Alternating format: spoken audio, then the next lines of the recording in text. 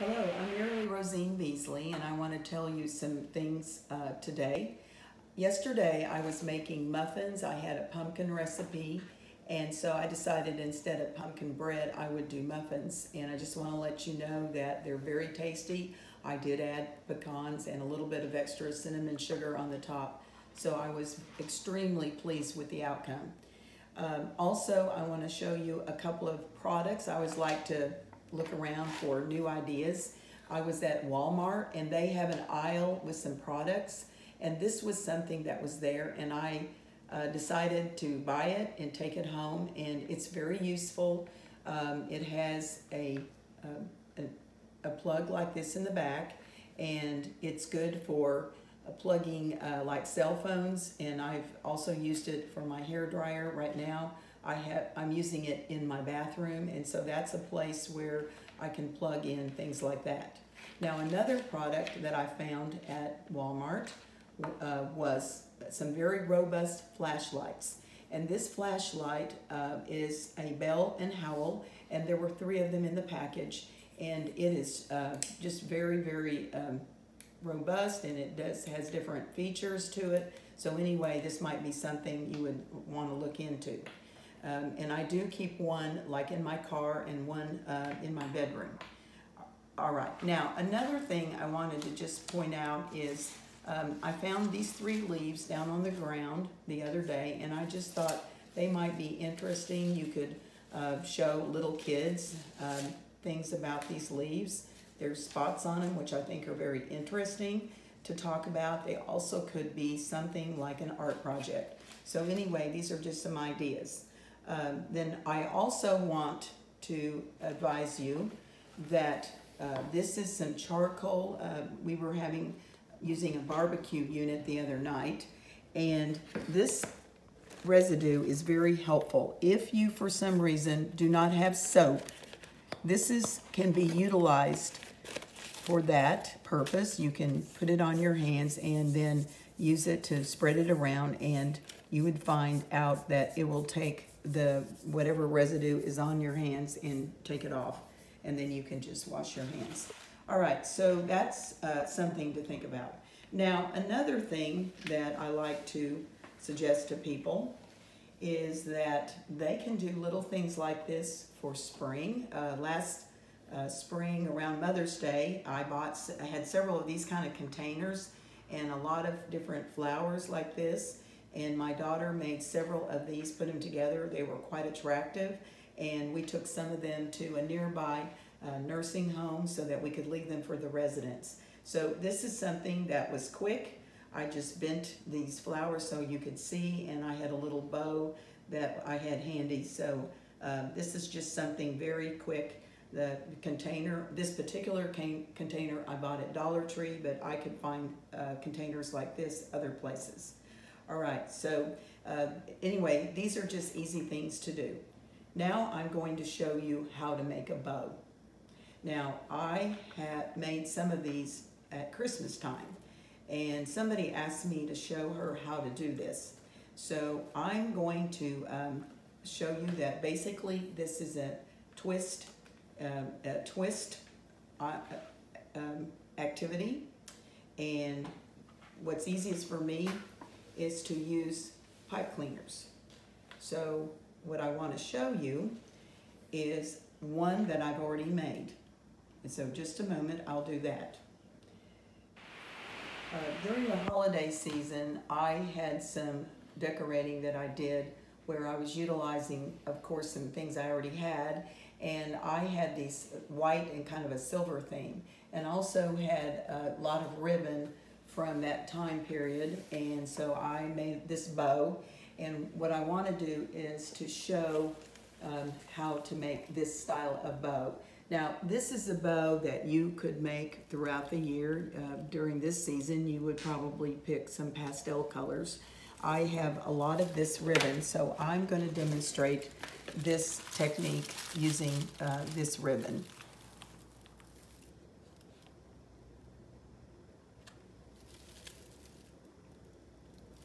All right, so what I would do first is, and this is not enough, is I would cut about at least 2 feet of ribbon. And I'm just going to, since this is a demo, this doesn't have to be perfect. Now this particular ribbon is very easy to work with, and it has this edging that has this wire, so that makes it even easier. All right, now I'm going to use some white things like this. I have, different colors, and I picked out the white. So basically, this is a twisting activity. And so I'm going to kind of figure out sort of about approximately where the mid part is. So I'm going to twist, and then I'm going to make a loop. And so now I have a loop. Now I'm going to twist again, and then I can make another loop. And you can make these things as kind of as full as you want, or you can make them longer. What I recommend is that you get some ribbon that you can practice with. Now be patient, because this is really pretty easy, but it's just basically what you're doing is you're looping and you're twisting, and you're just going to do it. This one is not going to be as full as that one, but I'm just showing you a technique. Okay, so this one has 2 loops. Now I'm going to do it again in a minute. So now you have the basic idea. Now in this case, what I can do is I'm going to tie it, and with this twist thing, I'm going to tighten it as tight as I can. Then what I'm going, then I'm going to twist it some more. Now I can take some of this ribbon, and I can make it so I can cover this, how I want it, so that so you can't see where this item is underneath. So this is showing you this basic idea. And then this ribbon is very easy to work with, so I can twist it around to the way I want it to be. So I have this extra piece, and I can tie it and twist it and then trim it. Okay, so now I'm going to do a bigger bow. And what I'm going to do is estimate how many loops I want. So this one has 1, 2, 3, 4, 5, 6, I think. So what I'm going to do is just go, I'm going to go, I need about 1, I need about 2, I need about 3,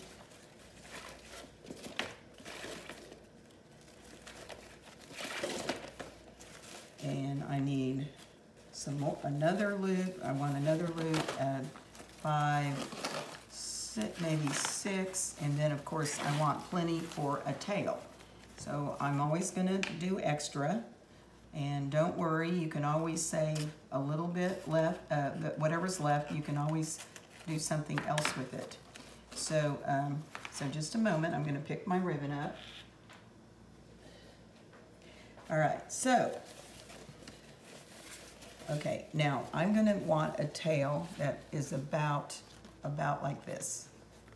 So now I'm going to get my first loop, and then I'm, just going to twist. And remember, this is a demo, so it's not maybe going to be quite as perfect as I want, but I'm just showing the concept, and this is something for you to practice and be very patient, because it's really fun. And don't worry, because it won't probably be perfect until you practice it just a little bit. And I honestly hadn't done this for a long time, because I had plenty of bows around my house, so I didn't even need any bows until I decided to do sort of a white theme. So anyway, I'm going to show you the idea. Now, you want to make sure that you keep it twisted tightly. And if you decide at some point that you don't want this to be as long and with as many loops as you thought you did, that's okay, because you can always stop and modify it. And so just keep twisting and doing these loops, and then you do another loop. So it's basically you're twisting and you're just twisting, and you keep doing it until you get as many loops as you want to end up with. Now I'm going to go ahead, because this is a demo, I'm going to do probably one more loop, and then I'm going to stop at that point. So it's just, remember, it's a loop, and you're twisting. And you're twisting as tightly as you can, because at some point you're going to tie it. Okay, so I'm going to go ahead and look for where I need to tie it, and I'm going to make sure that I've got this around all of those loops and they're all secure. So, and then when I get done with this bow, I will fluff it a little bit and twist it till it looks just like the way I want it to look, and I want to make sure that I capture all of the loops. And there's a lot of forgiveness with one of these things that I'm tying it with. So whatever I need to do, and I'm going to make it tight, and then when I get done, I'm going to cover it with a, and I see that one of the loops is not inside, so I'm just going to come around, and I'm just going to keep twisting and making sure that every one is where it needs to be. And until, now the best thing is when, okay, so I have one more that I need to get capture, so I'm going to come around. Now the best way would be for me to have, okay, so you can see that I'm building up. Now, this takes a little bit of practice. Be patient, it's fun. Just realize probably the first one you make is not gonna be the best, but with practice you get much better. And you can see that this bow is one that I took my time. I knew where I was headed. I had a vision in my mind, and there may be YouTube videos out there that a lot of people have shown how to do this, so that would be good. So anyway, I trust that this is going to inspire people to go out and get some ribbon and do this, and you can have gorgeous bows yourself. Just be a little bit patient and have fun. So anyway, this is just a way to introduce you to this idea. So yes, this is how, you know, I have just kind of learned how to do it over the years. Hadn't done it for a while until this past holiday season. So anyway, this particular ribbon would actually, if somebody had a winter wedding, that could have worked really well for some bows for their flowers, and maybe pews in the sanctuary of their building. Anyway, it's just to show you, and like I said, I would cover it with a little bit of this after I got it tied the way I wanted, and then I would go ahead and snip the ends to where these two would be about the same, as you can see that it's done on this wreath. So anyway, this is something I recommend that you have fun with, and I trust that you will play around with this until you're satisfied with your product. Thank you.